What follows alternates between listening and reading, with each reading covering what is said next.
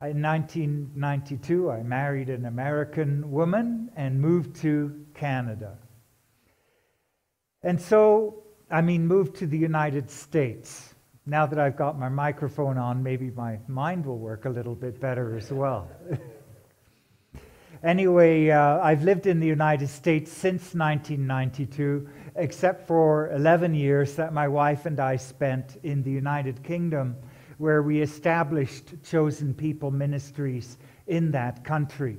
One of the workers that joined us in that mission in the UK is actually a Russian-speaking Jewish believer who is currently in Berlin helping with the refugee effort, helping Ukrainian Jewish refugees who are seeking shelter. That's one of the things that our ministry is doing at this very unique time in history. In our ministry, we are a ministry that ministers to Jewish people around the globe in every country where there are any significant number of Jewish people. You will find Chosen People Ministries workers. And in the midst of that, we particularly have a strong contingent in the United States, and a lot of our workers are in Israel. We've been doing this ministry since 1894, since a rabbi called Leopold Cohn came to faith in New York and established this ministry. If you would like to get our newsletter, I'd like to encourage you to do that. You have brochures that I gave you, and if you sign up for our newsletter, you would get our Chosen People magazine. Of course, it's absolutely free. Our ministry would send that to you. It'll give you information about what's happening in the Jewish world and how you can minister to Jewish people through prayer or otherwise. You can also get our newsletter by going to chosenpeople.com/prayfordaniel. If you're watching online, that will help you sign up for this newsletter and get connected to our ministry. I'm the Northwest Regional Director for Chosen People Ministries. I'm heading a soon-to-go live Bible Institute that Chosen People Ministries is developing. And I also minister significantly in Canada with a fellowship of Jewish believers and non-Jewish believers in the city of Vancouver. So those things, either the brochure with its sign-up sheet at the back or online at chosenpeople.com/prayfordaniel will give you the opportunity to connect with us in our ministry as we seek to reach Jewish people around the world with the gospel. Now, as a Jewish believer in Jesus, I have since my very earliest days been very aware, as almost all Jewish people are, of anti-Semitism and its effects on the world. As a toddler, even in London, I remember going to Jewish festivals which were put on by a mission to the Jewish people. And in those festivals there would be Jewish people, some believers, some not, who had survived the Holocaust. And there was a heaviness about them. There was definitely an impact on their lives that had absolutely changed their whole being.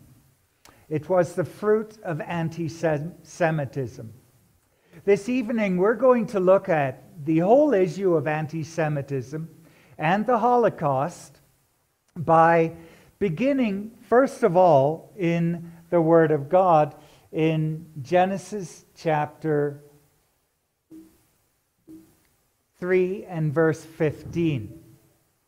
We'll get there in just a sec, but I wanted to point out, as this slide shows, that this is going to be both a historical, biblical account, but also a personal account. And for many Jews in the world, it is a personal account. For almost all, anti-Semitism is a live issue to this day. In Genesis chapter 3 and verse 15, we have the very beginning of the story that sets the stage for what is going on, the real reasons for anti-Semitism that persist from the first century and before, even to today. And this is it. This is the Lord saying to the serpent, I will put enmity between you and the woman, between your offspring and her offspring. He shall bruise your head, and you shall bruise his heel.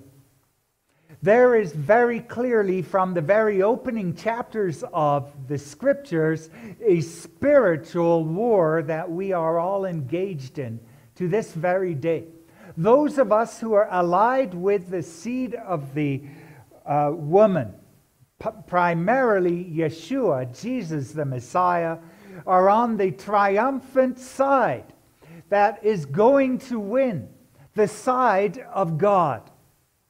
But there is the offspring of the serpent, the offspring of the evil one. And that offspring is in enmity. It is angry. It is hating the seed, the descendant of God, and those allied with him. Anyone who lives for God knows what it is to experience the opposition of the world, the unbelieving world. Anyone who dares, as we say in England, to stick their head above the parapet and make it known what they stand for in terms of godly values. The world is not happy with that, because the world is dominated by an evil one, the offspring of the serpent, that is seeking to bring down God's kingdom, because Satan seeks to lift himself up over and against the Almighty God. We know the end of the story, but it's a story that is full of pain, and particularly for the Jewish people, because in the book of Deuteronomy, God told the Jewish people, and this is where our ministry gets its name, that I've chosen you from among the nations to make my glory known. God chose a particular people in the world so that his glory might be known to all the world. In other words, God's ultimate objective is that all the world should see his glory. And we read in Isaiah and then again in the book of Philippians that every knee should bow and every tongue confess that Yeshua, Jesus, the Messiah, is Lord, to the glory of God the Father. That's the ultimate end of the story. But in the midst of this, we're in the middle of a tremendous fight. One of the features of this fight is the anti-Semitism that the world has to this very day. Mark Twain, famous writer, whom if you put his quotations into Microsoft Word, Microsoft seeks to correct his English, which is really humorous. But Mark Twain, the famous writer, had actually a love for the Jewish people that came out in certain of his publications. And he wrote that if the statistics are right, the Jews consist but 1% of the human race. And if I might add, today we are 0.2% of the Jewish race. Of the human race. There are just 15 million Jewish people in the world. It suggests a nebulous dim puff of stardust lost in the blaze of the Milky Way.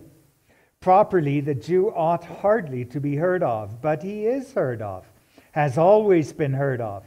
He is as prominent on the planet as any other people, and his commercial importance is extravagantly out of proportion to the smallness of his bulk. His contributions to the world's list of great names in literature, science, art, music, finance, medicine, and abstruse learning are also a way out of proportion to the weakness of his numbers. He has made a marvelous fight in this world, in all the ages, and has done it with his hands tied behind him. He could be vain of himself and be excused for it. The Egyptian, the Babylonian, and the Persian rose, filled the planet with sound and splendor, then faded to dream stuff and passed away. The Greek and the Roman followed and made a vast noise, and they are gone. Other peoples have sprung up and held their torch high for a time, but it burned out, and they sit in twilight now or have vanished.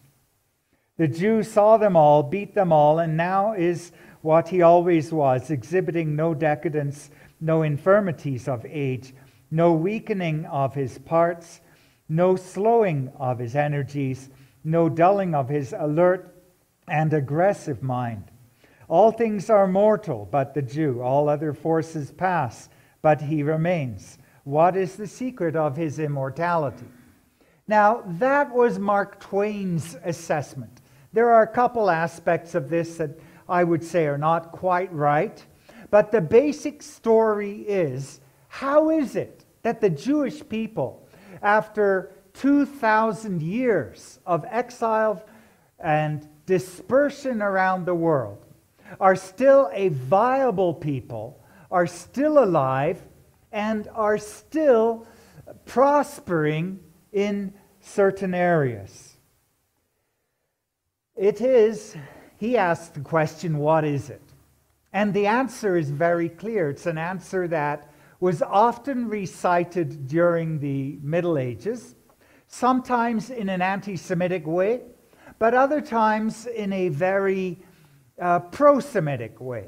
And basically the idea was, the fact is, the existence of the Jewish people today, despite all that has happened to them, is an aspect of testimony to the Lord and to God, keeping them alive.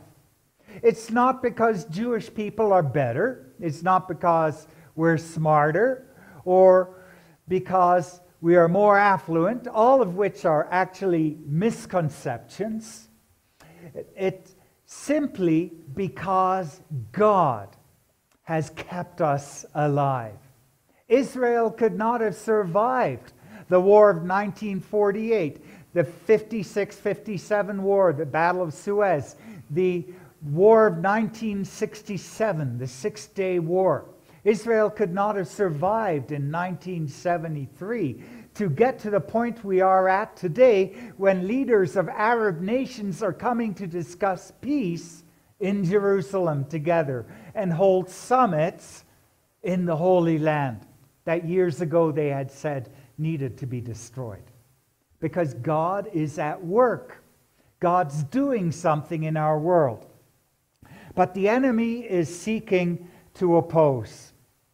The enemy works through many different means. One of those ways is through believers.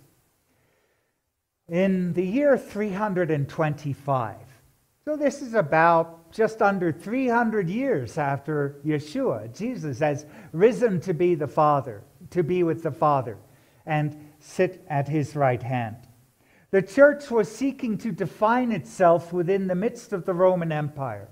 And we should understand it, I think, in a sympathetic light, because believers at that time were considered, in a sense, Jews, but they were not given the rights that Jews had, because Jews had the right not to worship the emperor. So Christians, because they would not worship the emperor, were being persecuted, whereas Jews were not.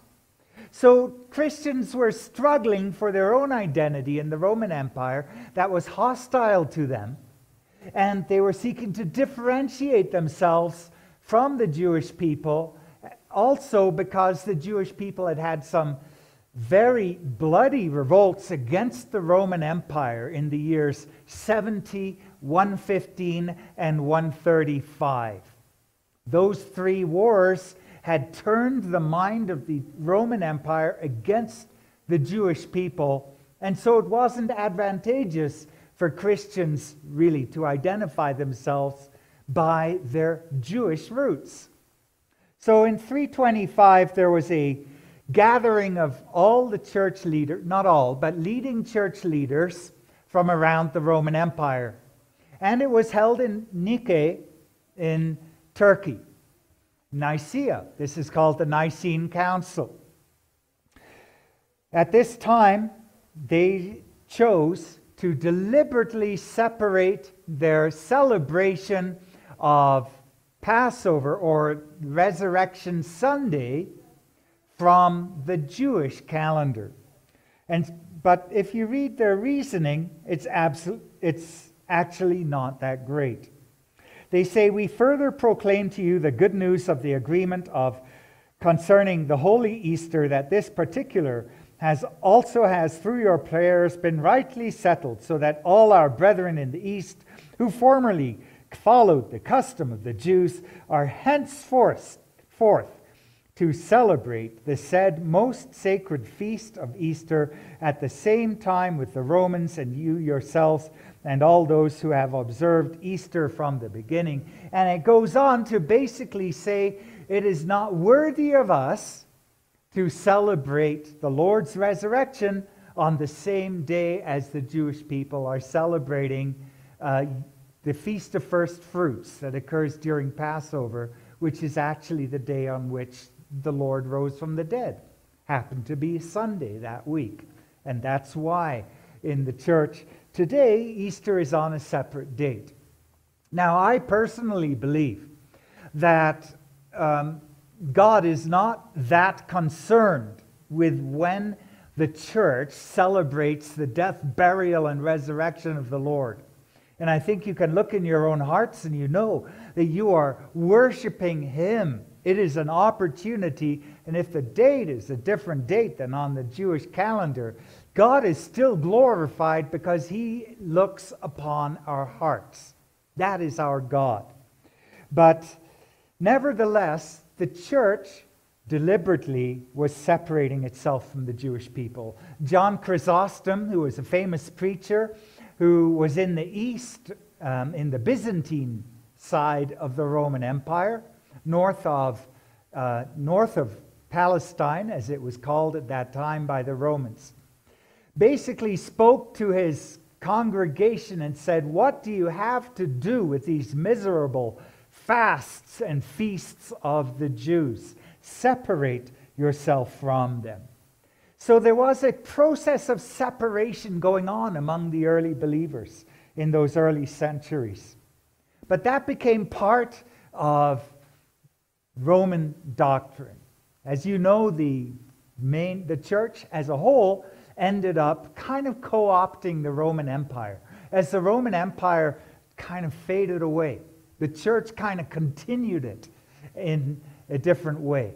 They called it, for many centuries, they called it the Holy Roman Empire. And the Catholic Church was really key in maintaining that.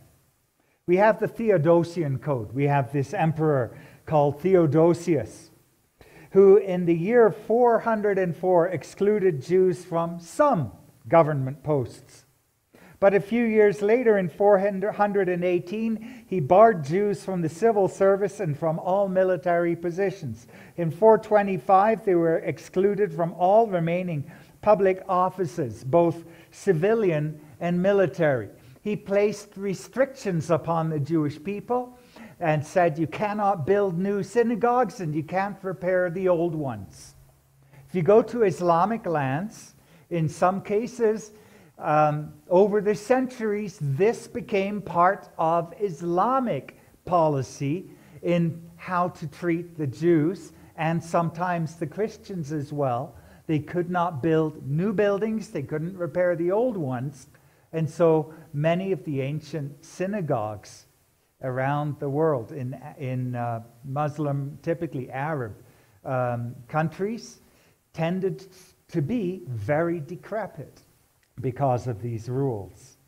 That was the Theodosian Code that put a lot of restrictions upon the Jewish people and actually also brought to an end the leadership of the Jewish people in Palestine, as it was then called. Things continued to go in very difficult ways for the Jewish people. By the time we get to the next major turning point, we are at the Crusades.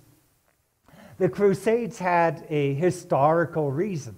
The Muslim armies were conquering towards and into Europe. They had conquered in the years before the Crusades, they had actually conquered all of Asia Minor, which is now Turkey and now Islamic. And they were pushing into Europe, and this was the church's pushback. There were political reasons as much as religious for this.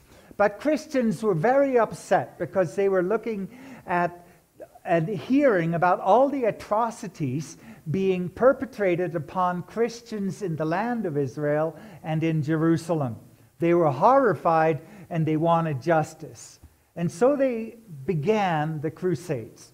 The Crusades were preached by people like Bernard of Clairvaux, who on one hand said that the Jews are like the apple of God's eye, you cannot touch them. But on the other hand said that they are condemned to suffer. And they should suffer because they, in his view, killed Christ. And so the Crusades went on for a couple hundred years, from 1095 to 1270. They resulted, especially at the beginning, in the eradication of Jewish communities across Europe. Because the Crusaders, many of them peasants, would come into towns. They would see the Jews there and they would say, we're going to liberate the Holy Land from the infidels, but there are infidels right here, and they would kill the Jews in those towns or forcibly convert them, or as sometimes happened, the Jews themselves would actually take their own lives rather than suffer that fate. That left an indelible imprint on the Jewish world in Europe at that time. Jewish people were terrified. It basically began a period that lasted for about 600 or 700 years, where Jewish people in Europe were constantly moving from town to town, from city to city, being expelled from countries. In England, that I know the best because I'm British, in the year 1190, the Jewish people were accused of killing a young boy called William and taking his blood, mixing it with their unleavened bread for Passover. Now, it's ludicrous because what kind of accusation is that? Jews don't even eat blood. That is completely unbiblical and against the laws of God in the books of Moses. Jews would never do that. But these were the allegations made. Jews were attacked throughout the country of England, and in the year 1290 they were expelled, and they were not allowed back in until 1656, and the reason is then there was a Christian ruler in the country who allowed for the readmission of the Jewish people. So the Crusades were a terrible event for the Jewish people. Massacres occurring throughout Europe and sadly right into the land of Israel. When they got to Israel, they rounded all of the Jews in Jerusalem up, put them in a synagogue, and lit the synagogue on fire, and then marched around singing songs, singing hymns, so that they didn't have to listen to the cries of those who were being burned to death. That's a very sad legacy that the Crusaders left to all believers who clearly nowadays would disown anything like that. But things didn't get better for the Jews. As I said, there were these centuries of expulsion from countries and cities. The Jewish people really suffered. And of course, this brings us to the tragedy and terrible event of the Holocaust.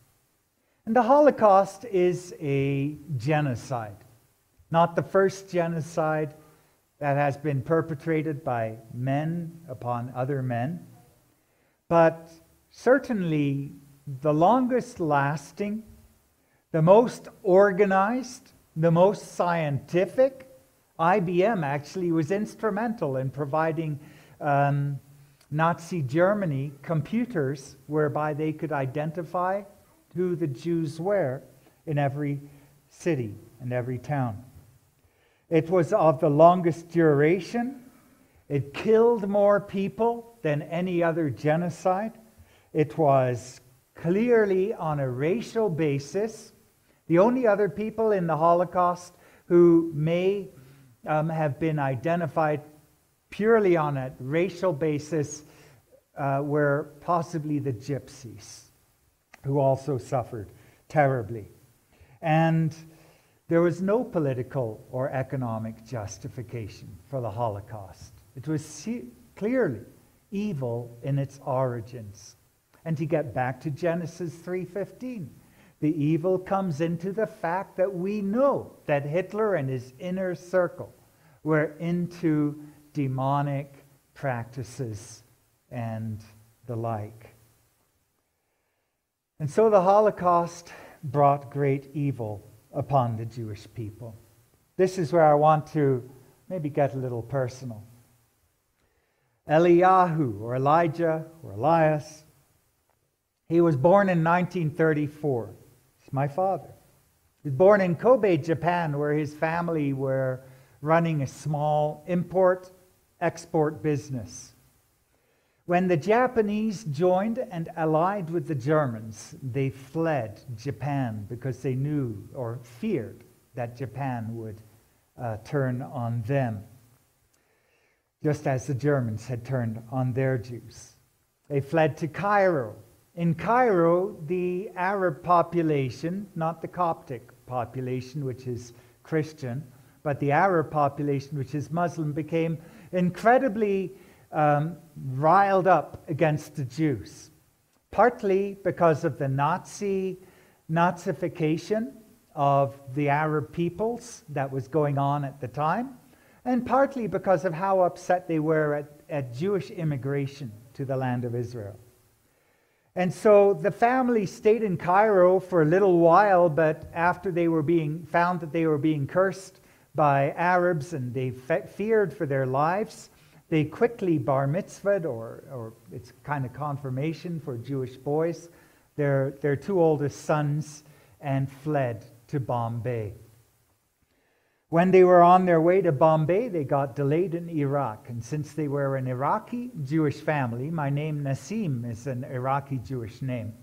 They were detained in Iraq and actually had to sneak out of Iraq to get the rest of the way to Bombay, where they lived out the war. Then my father finished out his high school in Switzerland and finally was able to make it to England after the Second World War was well over, around the year 1949.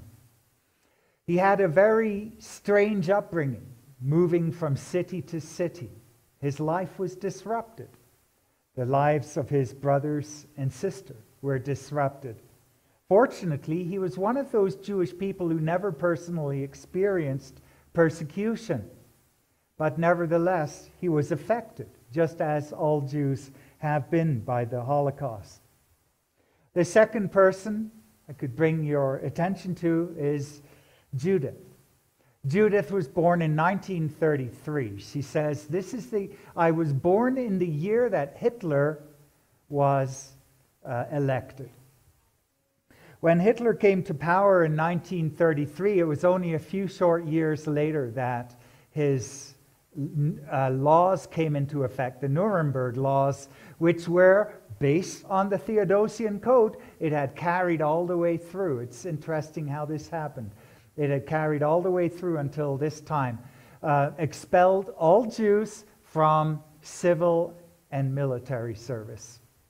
And her father was a civil servant. And there were so many other restrictions put upon Jews at that time, that many Jews were committing suicide in Germany, and he was one of them.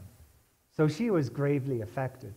Today she says, I hope to see him when I go to heaven. She's really looking forward to that, because he was a Jewish believer in Jesus. His father died in Hungary. In Budapest, the Jews were, hundreds of thousands of them were just outright murdered and thrown into the river that runs in between Budapest and Buda and Pest. But he died of starvation in the Jewish neighborhood, because they rounded all the Jewish people up. They confined them to a small area, and most of them died in that situation. She, amazingly, having been born in Berlin in 1933, lived through the Holocaust in Berlin because of a Christian man. And here we see the difference between light and darkness. A Christian man, a German, who said, no matter what the cost, I will do what God tells me to do. And so he married my mother's mother. And they dropped their name Zinger, which is a clearly known Jewish name, and took on his last name, Schmidt. But my mother never had legal adoption papers, so it was never trackable. Later, another German person, an official, deliberately tore up my mother's paperwork, which did not prove that she was Aryan, and enabled her to go as under her parents' identity papers, and she was able to go survive in part because of that. On another occasion, she gave away her name by mistake, Judith Singer. Judith, by the way, is a very Jewish first name.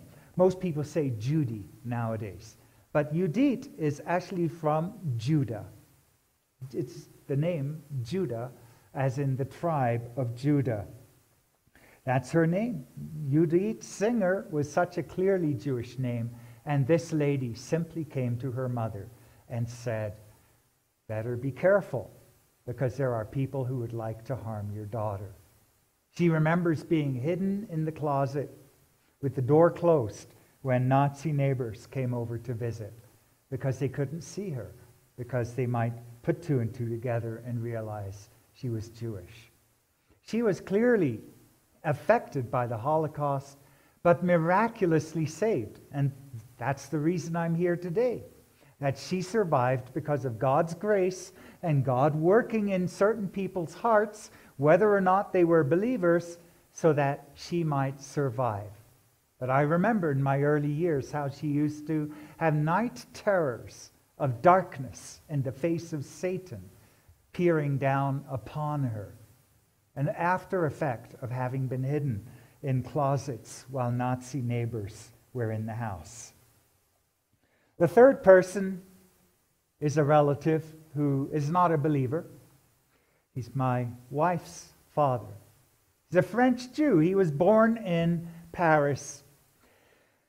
His family figured out what was going on early, and they began to flee.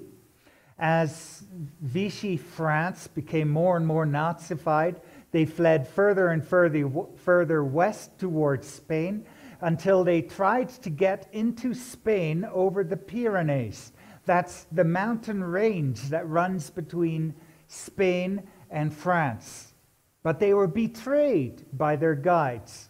And so, as a result, he ended up in a concentration camp, not a death camp, but a concentration camp in France, a Nazi camp.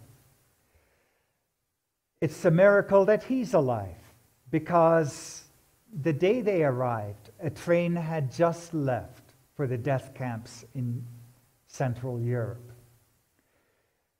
He stayed in the camp. They ate bugs to survive. There was no food.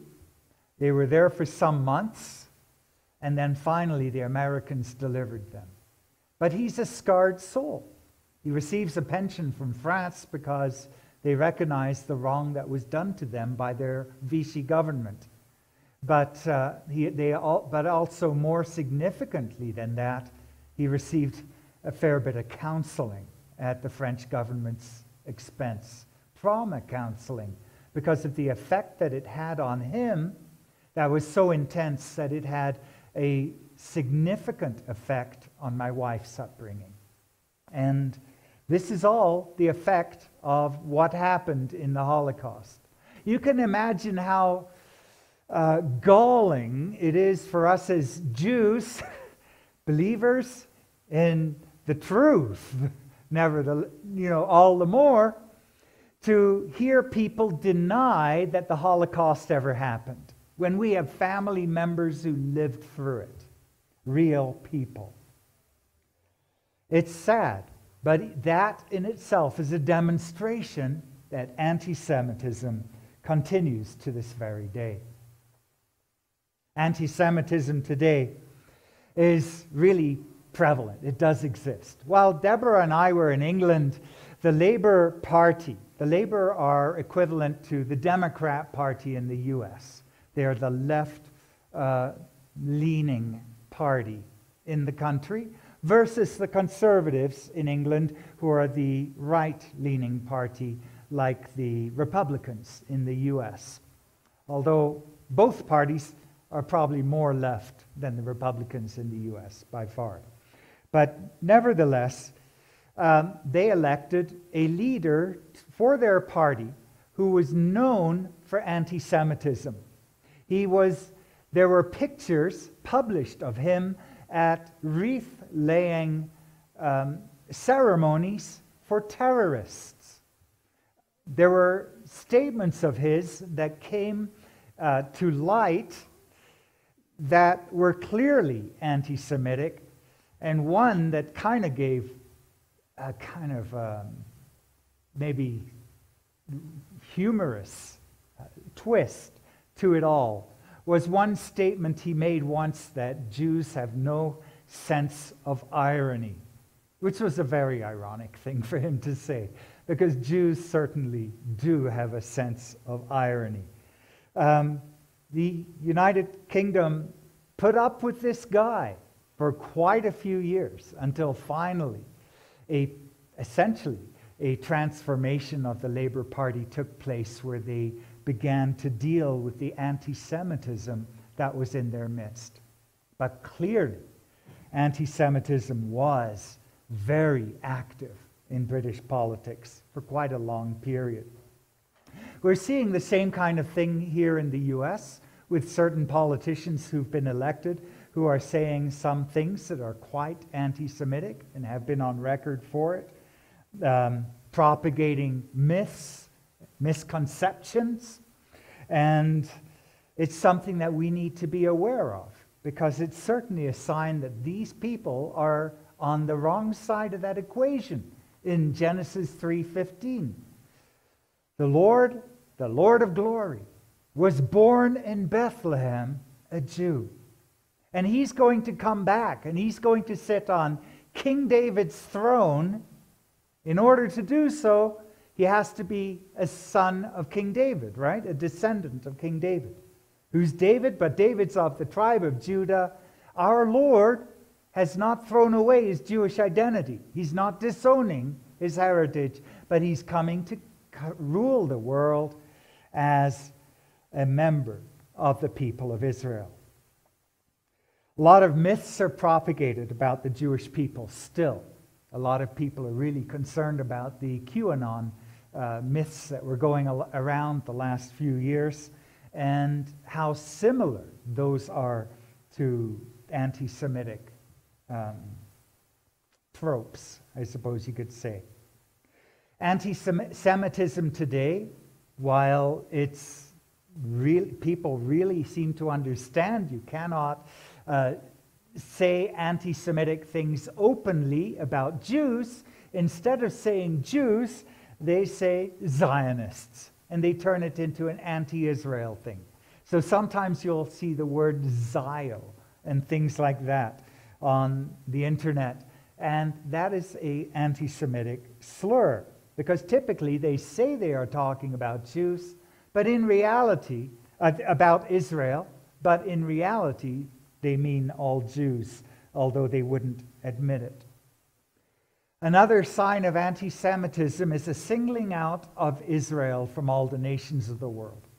Do you know that a huge proportion of all the condemnations of states in the world, in the United Nations, are directed against Israel? It's very strange, because Israel's a democratic country, and while Israel receives dozens of condemnations, countries like North Korea and Saudi Arabia that oppresses people, and other countries where there are terrible human rights abuses, like China with the Uyghurs, those countries get away almost scot-free.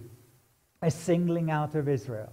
That is proof that this spiritual war is still going on, because there is one who wants to destroy Israel, because Jesus is coming to rule over Israel, and with his church rule the entire world. That day is coming when the Lord sits on his throne. Jews are no stranger to being held responsible for all the imagined faults in Israel. And in New York, we continue to see anti-Semitic acts, and we continue to see mass shootings from time to time directed against Jewish people. I think it's worth mentioning just some of the more recent ones. Maybe you weren't aware of this. On January 15th, I think maybe this one is more recent, you might be aware, but in Colleyville in Texas, a gunman entered Congregation Beth Israel Synagogue. He was let in by the rabbi who had pity on him, obviously not a Jewish man, but someone who claimed he was in need. So the rabbi, just as a pastor might do, invited this person in and gave him something to eat and drink and tried to help this person. There was a live stream in the synagogue at that time, at the service, and it captured some of the gunman's words. The gunman took 4 hostages and included the synagogue's rabbi, who was the one who let him in so kindly to him. And there was a 10-hour standoff, and really miraculously, the police were able to deal with the hostage taker. He was shot to death, and all 4 hostages escaped and were unharmed. But there was a terror-based attempted murder of Jewish people that was being perpetrated by someone who hated the Jews. This person, in the main because of his Islamic convictions and his particular type of extremist Islamic convictions. But while that one ended well, in 2018, there was the horrific attack in Pittsburgh, at Pittsburgh's Tree of Life, or Eitz Chaim Synagogue. Congregations were engaged in worship. A shooter came in and murdered 11 people and wounded several others. And he said very clearly he had wanted to kill Jews. He came there specifically to kill Jews. Now you might understand why, if you ever go to a synagogue, you'll notice they have a security system. The door is never opened. It's like going into a jewelry store in a high-crime part of the city. They look at you on the video before they press a button and let you in. Synagogues typically have that. In the United Kingdom, every Jewish facility has guards outside it. And every Jewish school has barbed wire and guards patrolling outside. And that's the way Jewish people have to live in many parts of the world, and even in certain parts of North America. Another one in Poway, California in 2019. You might remember a shooter came along and He entered a Chabad house and he shot a 60-year-old woman who was a beloved member of the congregation, wounded and shot a number of others. The rabbi actually survived, and he was on TV. I trying to remember, I think he may have lost the use of one hand or something like that, and was able to speak to the press the next day. But again, Jewish people being attacked. There are more hate crimes in the U.S. against Jews as a religious group than any other religious group. So among religious groups, Jewish people get the majority of hate crimes directed against them. Why is that? Because Jews stand for God's word in people's minds, and also because Satan knows that if he can destroy the Jews, he can destroy God's plan, because God has a plan for Israel to be regathered from the four corners of the earth, for Israel for life to be breathed into the bones of the people of Israel, and for the nations to see what God has done, and just as when God brought Israel out of Egypt, to give God the glory. And so lastly, as we come towards the end, the Jewish community has pretty much universally endorsed a statement on anti-Semitism that recently was adopted actually by Iowa as the first state in the USA to adopt this statement as its own state definition. And it says, anti-Semitism is a certain perception of Jews which may be expressed as hatred towards Jews. Rhetorical and physical manifestations of anti-Semitism are directed toward Jewish or non-Jewish individuals and or their property, toward Jewish community institutions and religious facilities. It's a false perception. In other words, it's not true. It's a lie. We know the end of the story in the book of Revelation chapter 20. Revelation chapter 20, we read that when the 1,000 years are ended, Satan will be released from his prison and will come out to deceive the nations. And the devil who had deceived them was thrown into the lake of fire and sulfur, where the beast and the false prophet were, and they will be tormented day and night forever and ever. That is really going to be the end of the story for anti-Semitism when Jesus brings this to pass and when the end of days comes. God's descendant, the seed of the woman, the Messiah, the anointed one, is going to triumph over the seed of the serpent, the descendant of the serpent. God's will is going to be done. You can bet that the evil one is not looking forward to this outcome and is doing everything he can.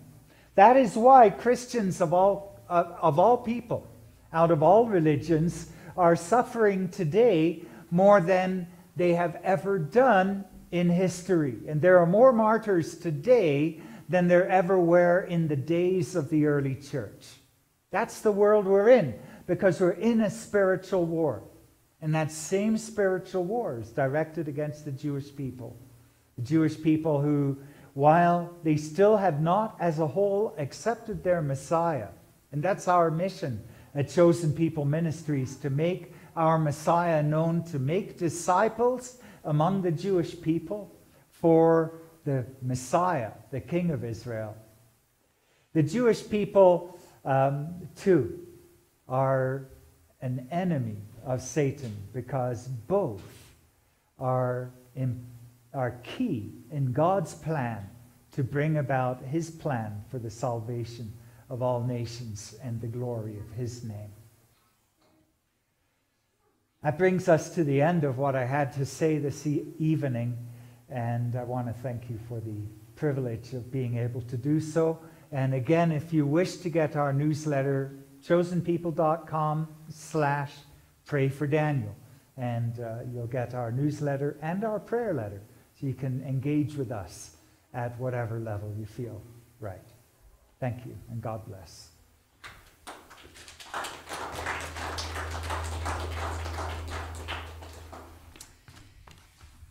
And thank you, and God bless. And, as we have aliens moving in. Turn yours off there.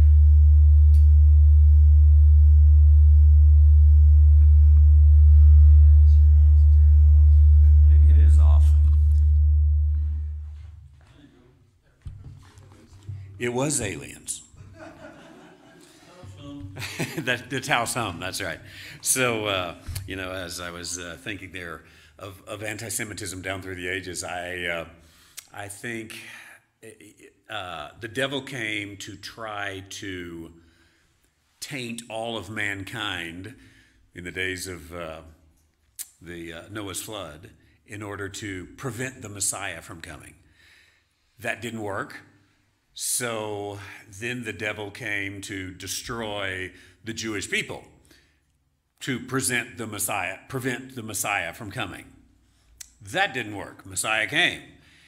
Now, with Messiah here, you might think, well, why does the devil still want to stamp out the Jewish people? God's already delivered through the Jewish people. Salvation is of the Jews, and the Messiah has come. I think the reason now is because God still has promises to the Jewish people to fulfill.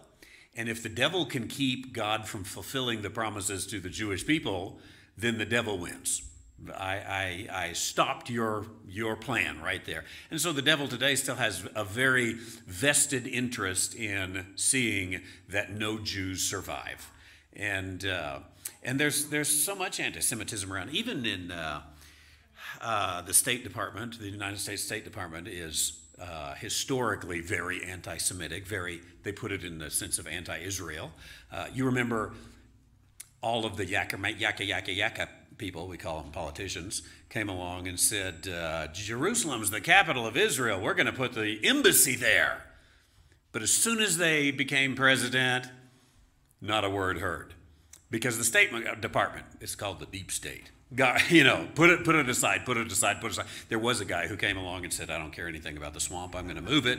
And he did, and it's in Jerusalem today. But the official position of the State Department is that, as Obama used to say it, behind the green line, that's Jew-free. Judenrein. No Jews there. That's the official position of the United States government. Outside of a few guys that come along. Fortunately, the Congress has been fairly pro-Jewish down through the years, and that's why we always need to check our local representatives and what they care about in those kind of things. That's the only place that probably has kept the U.S. government leaning towards Judaism, towards pro-Israel. Rather than the presidency or the State Department, the executive branch. But anyway, the devil would like to make the world Judenrein, because if God can never fulfill his promises to the Jewish nation, God loses. The devil wins. That's his plan. So unfortunately, expect more anti-Semitism, because the devil is at work in the world today. Well, thanks for being here. Those of you online, thanks for being here as well. chosenpeople.com/prayfordaniel. Did I get that right? That is the place. There's materials back here on the desk there, including a place for you to sign up for the newsletter and other materials that are back there. And Dr. Nessim will be back there as well, taking your questions or handshakes, anything you'd like to do, and the donation box is back there as well. Again, for those online, if you give at tausfbc.org tonight, or at randywhiteministries.org, I'll watch those and make sure that gets directed towards support of Dr. Nessim. Let me lead us in a word of prayer. Heavenly Father, thank you for, again, the blessing of being able to be here tonight, the blessing of our little church family and its impact around the world. Thank you for one who comes and shares his his knowledge, but his family experience as well. And we pray your blessing upon that, and that in the end, dear Heavenly Father, we know that one day the Jewish people will say, "Blessed is he who comes in the name of the Lord," and the Lord will come and fulfill in a day all of his promises to the Jewish people. And our prayer is, "Come quickly, Lord Jesus." We ask this in Jesus' name. Amen. God bless you. You're dismissed. And again, Dr. Nessim will be back there and info back there. Thank you.